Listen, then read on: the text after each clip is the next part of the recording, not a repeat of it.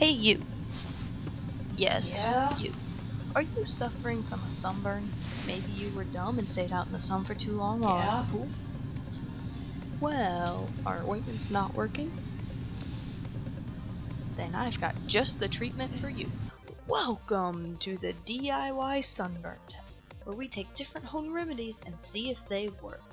First, you have to test out all of these remedies in order to get back home. Okay. So? First off, you will have to test out an aloe plant. So, place that on part of your sunburn and see if it makes it feel better. You know, that actually just hurts. Yeah, gel's nice and all, but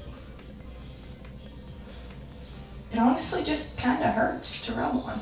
And the second test will be the baking soda mixed in with water. Yes, it's a paste. There you go. Oh, that is cold. That is cold, that is cold, that is cold. Third will be to put mayonnaise on your sunburn. Mayonnaise. Let's just... I hate the smell of mayonnaise. So it says to just lather on liberally. This is so gross. Though effective. And last but not least, we are going to try and put a tea bag that was already brewed onto your sunburn and see if it makes it feel better.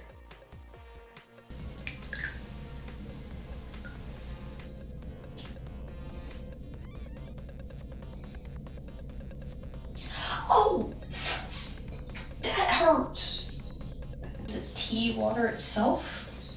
Why do I feel like this is a bad idea? Bad idea, bad idea, bad idea. Yes, you can go home now. And that concludes our DIY sunburn test remedies. How did you feel about this? Oh, your sunburn's still there? And it still hurts? Well, anyway, we will see you all again on the next episode.